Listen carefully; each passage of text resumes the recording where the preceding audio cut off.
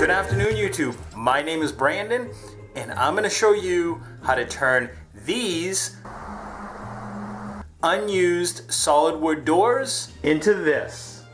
And if you want to see how I did that, stick around.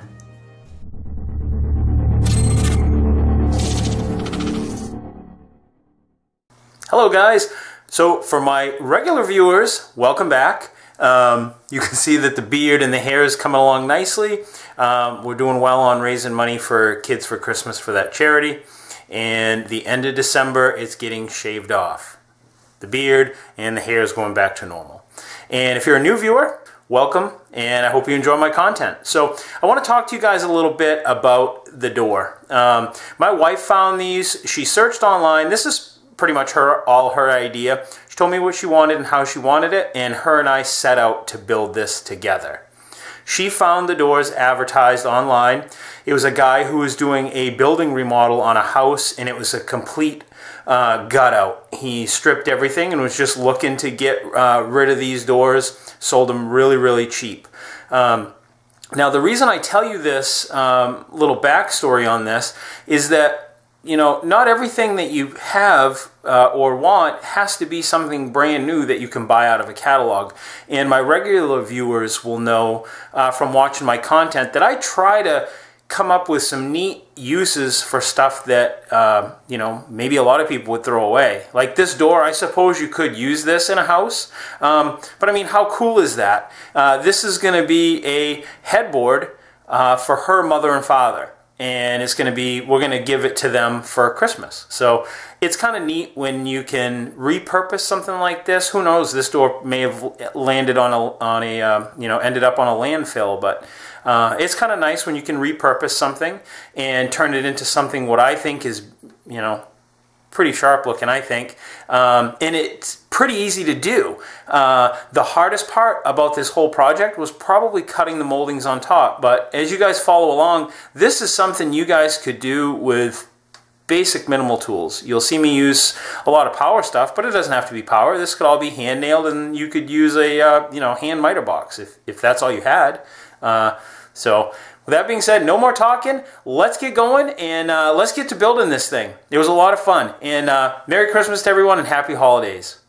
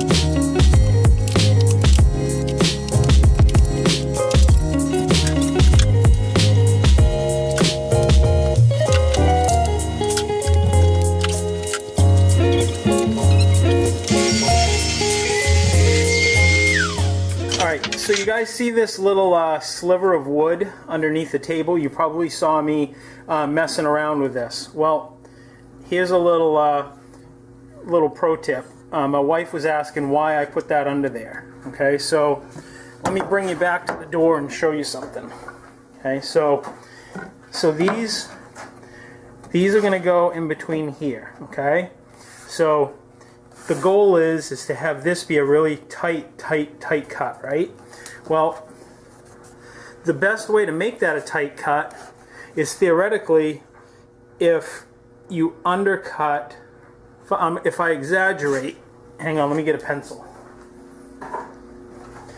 If I exaggerate this, that if I go from here to here, okay, and I get rid of this, well, then that has to fit tight, right? Because the only thing that's going to be touching is the top. None of the bottom could be hanging up.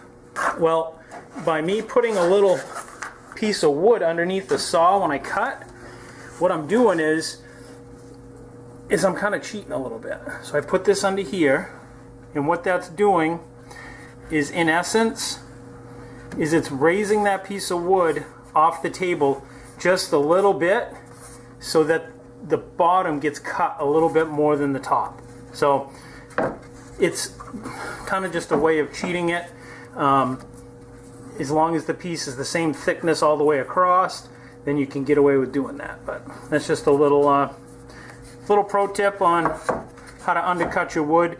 Do it quickly. If you're a production carpenter, that's just a quick way of making a cut.